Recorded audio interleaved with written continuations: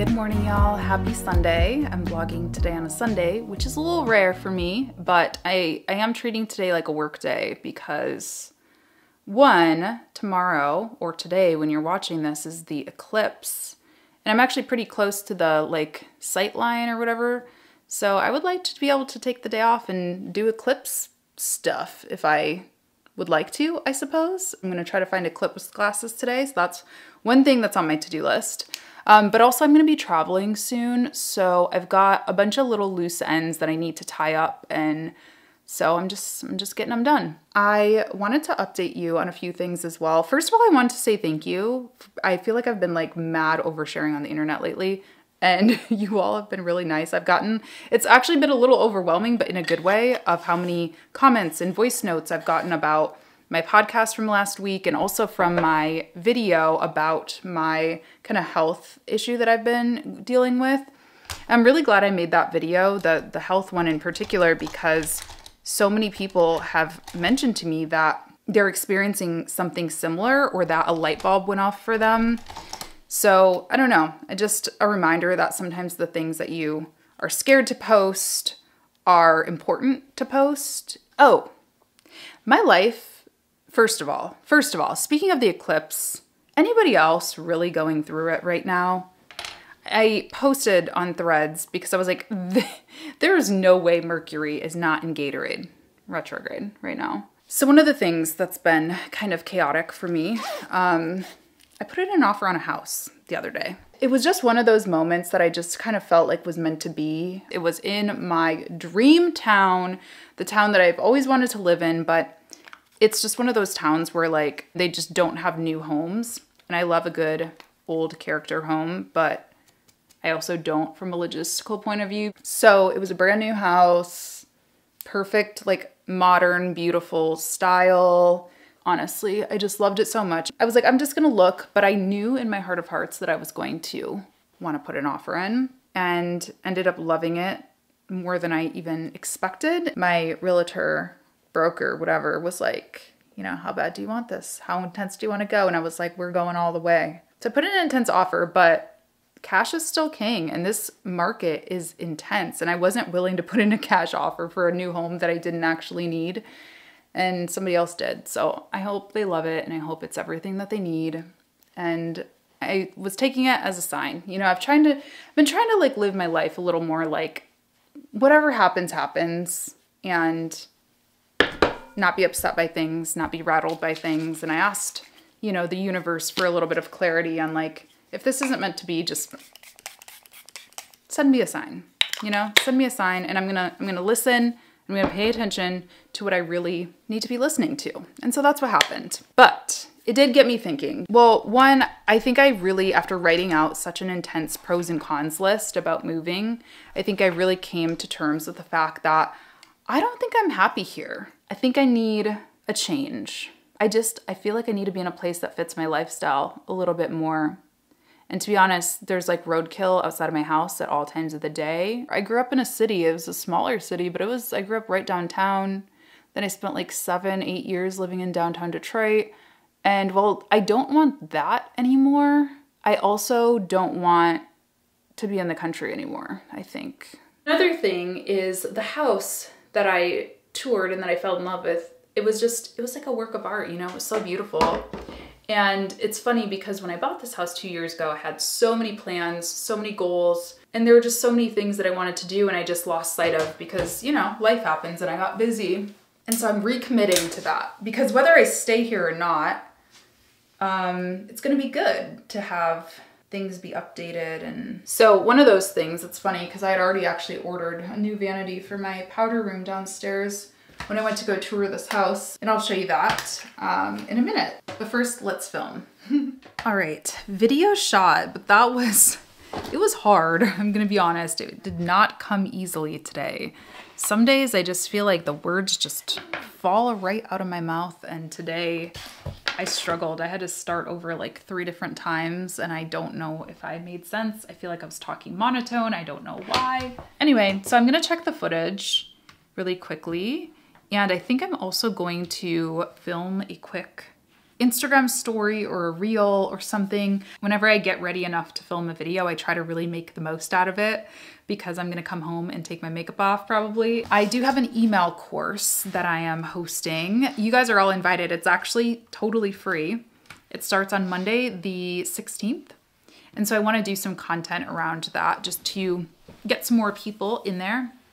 We've already had a lot of people sign up, so it's not like a huge pressure, I guess, to film anything, but it's gonna be really fun. I'm teaching a 3-week email course, and we just kind of go through week by week a different topic. We are gonna cover landing pages and actually building your list. We're gonna cover newsletters. We're gonna cover workflows. It's gonna be all taught in Flowdesk. So I would love for you to join. I'll leave a link down below. But yeah, I'm really looking forward to it. I'm just trying to do like more free stuff for a few reasons. One, because it's really fun for me to be able to open things up to everybody. I think it's also good for business in that, you know, this email course, it's structured very similar to the Social Media Management Accelerator, which is the main course that I sell. Obviously it's much shorter and not as in-depth, but for anyone who's been curious about like, what is a cohort-based course, it gives a little taste of that. And then also it is an affiliate opportunity. So I'm just kind of testing it out by teaching people how to use this tool. Hopefully it will encourage people to sign up with my link and hopefully end up, you know, earning a little bit of affiliate income as well, which is obviously all transparently shared throughout the course. But yeah, just something new that I'm testing out. So I'll let you guys know how it goes. And also I'd love to see you there. So again, link down below. But I'm gonna check out this footage, see how this is looking. Let's go to the artist store. Best place on earth.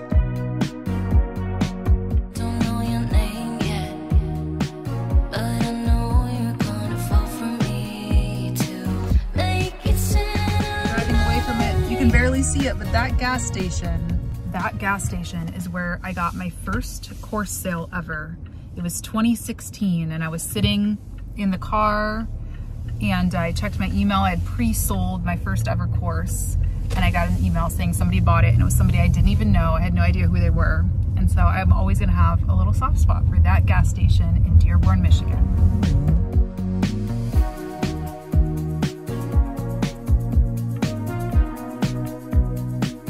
Go. I went to Unburger Grill. It's like this vegan restaurant in Dearborn. I just feel so full. I have not eaten like any processed foods in weeks, seriously. Some people were asking for an update.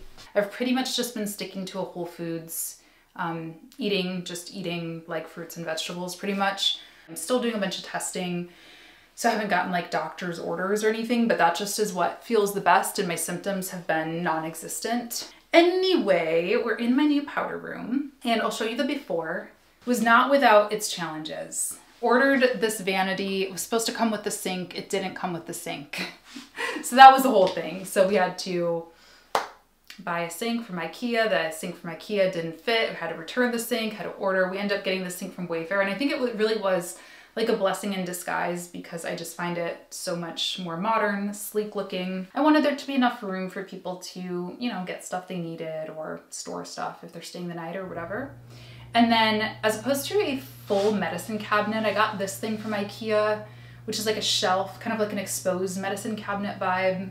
I think it's pretty cute. So it's really just for decorative things, but we also have some essentials there as well. And yeah, changed out the light. It needs a little bit of love underneath there. That's one of the things we have to figure out. But I think it's pretty fun. Also want to change out the fan eventually. And then I love this garbage can. It's so cool. I have one upstairs in my bathroom too, but it's like you just wave your hand over it. This little stool situation, I just saw it at Target and I was like, it matches the vanity perfectly. And my mom actually requested, she was like, can you put a chair in your bathroom? Because again, if she stays the night and wants to like change into her PJs or something like that, there's kind of nowhere to like, you know, rest your stuff. So I thought that would be cute. And then I just put a little book and a candle on there. I don't know about the toilet paper holder. I'm like, should I just put the toilet paper underneath the vanity? But my thing is, when I go somewhere and if it's like the roll is empty, I need to know where it is, you know? Like, I don't know. So I gotta decide, but I don't think it looks too bad. So what I'm gonna do now is this big wall, when you walk in, I'll show you like the vantage point, I suppose. I don't know if that's the right term. I'm gonna make a huge painting for this wall. I'm not a painter, I'm not an artist. I'm just gonna do my best, okay? and just make something kind of abstract with some black in it to tie everything together, since this is just this kind of boring wall color, which by the way is not really my choice. But even more annoying, the home builder painted my entire house matte, like flat beige, which if you know anything about paint is not ideal for a bathroom, you know, or any high trafficked areas because you can't wash it. So the first thing that we did for this bathroom was just got the same exact color, just in a satin, I guess. So you can actually wash the walls now, which is nice. So, oh, I might also change these out. I don't know. Let me know what you guys think though. Do you think that I should make these black? Or I don't know if it'll be black overkill either. And I also want to change out the door handle. This one actually like came like this. Hold on. It just came so janky. So I need to change it regardless, but I think I'm going to do matte black. I just need to get the right one with the lock and stuff. So let's make a painting. Let's do it. Okay, please try to forgive me and ignore the mess behind me. Went to the art store. This stuff is my new obsession. This light molding paste. You mix it in with the pigment, or you can just do it instead of, hold on, let me show you. Oh my gosh. My freaking, every muscle on my body, by the way, is killing me. I played soccer yesterday. I ran a couple miles. I went way too hard and I'm in pain now. So it makes this texture. I was just playing around with, just experimenting with the texture. But yeah, I just want to do something just basic and abstract, but on a much bigger scale for that wall. I also got this big spreader. I have like a, what I did that little one on was just a small guy, but this is a 30 by 30 canvas. It's pretty huge. It still looks small. So let's see what we can come up with together.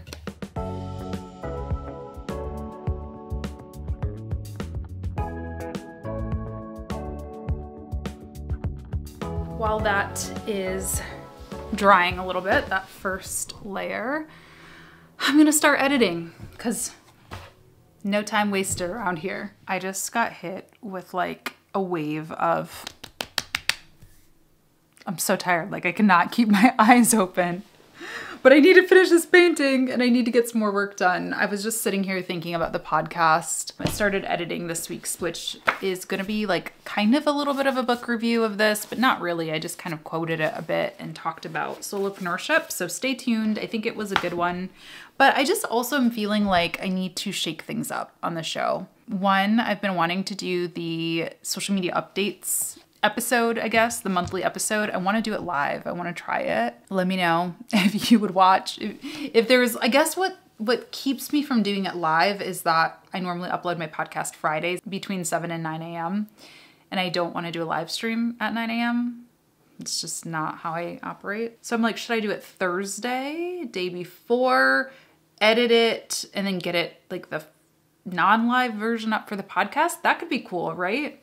Maybe like first Thursday of the month. Did I just figure something out in my brain? Are we doing first Thursday of the month is the live stream, What's New in Social. Friday mornings, you get the cut down, plus shorts for TikTok, Instagram. Actually, I have a very hot take. I'm over TikTok. I'm not doing it anymore. Maybe we'll talk about that at a different time. I took the weirdest screenshot. I'll put it on the screen. It's like, clearly TikTok is hacking my phone. It's so sketchy.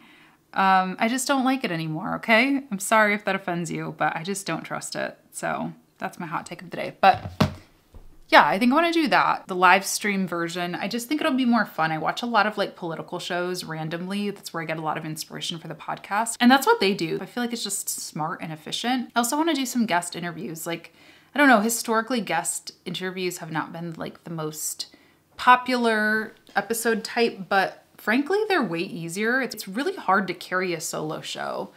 And I'm patting myself on the back a little bit that I've done a solo show for 5 years. 5 years? 5 years. I mean, at this point, it's like, I don't even know what else to say. I need some additional perspectives, and I think it just makes it a little more dynamic and fun. So if you guys have any guest suggestions or like types of people you'd like to hear from, please let me know that too. That'd be really helpful. So I'm gonna continue thinking, doing a little meditative thinking as I do my painting. Having long hair is so annoying when you're like painting or baking. making candles, all of which I've been doing a lot of lately. So we'll put that hair up and continue our work of art.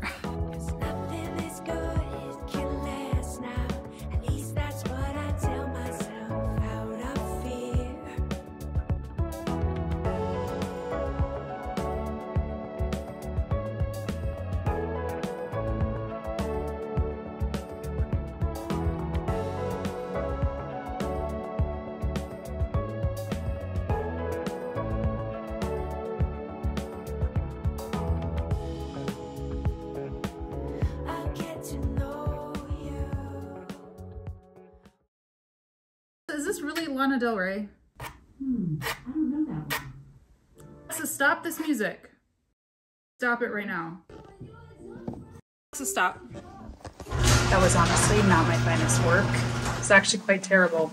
But you know what the cool thing about art is as long as you had fun making it, you always have a fun memory.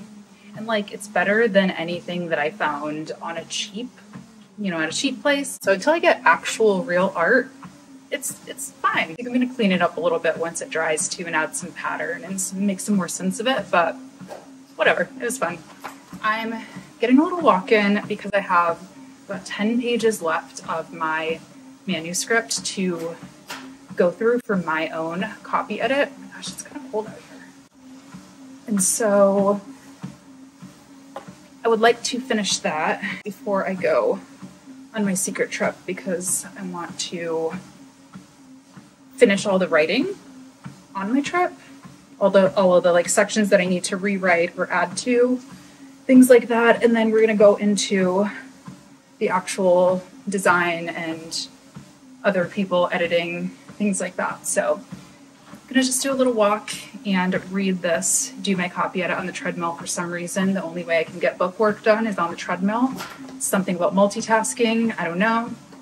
And I'll probably get a little run in too. Even though I'll probably regret that because my legs are still so sore from soccer yesterday.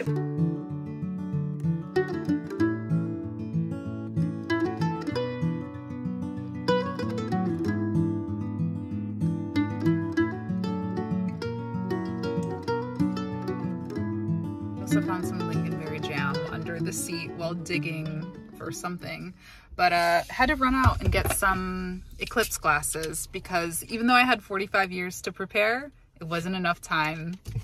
So thank you to Facebook. Seriously, a lot of people don't understand why Facebook is still relevant. It's because of stuff like this, because I went onto my local community group and said, we're gonna find eclipse glasses. Now I can watch the eclipse tomorrow in peace. Look at the beautiful sun though. All right, fresh out of the shower, and I'm gonna wrap up the vlog. Thank you so much for hanging out with me. I'm so glad I found my eclipse glasses. I hope you found some too, if you are planning to do that today. And if not, thank you for spending your time with me. Either way, I hope this was enjoyable. If you're new here, please subscribe. If you're not new here, or if you're new here as well, like one of my favorite things about posting vlogs is just hearing from you. So if you want to let me know what you're up to, what's inspiring you, if there's anything that you need to get off your chest, the comments are as safe as a space as I can make them. So I'd love to chat with you there. And yeah, just thanks for letting me into your day. I really appreciate you as always.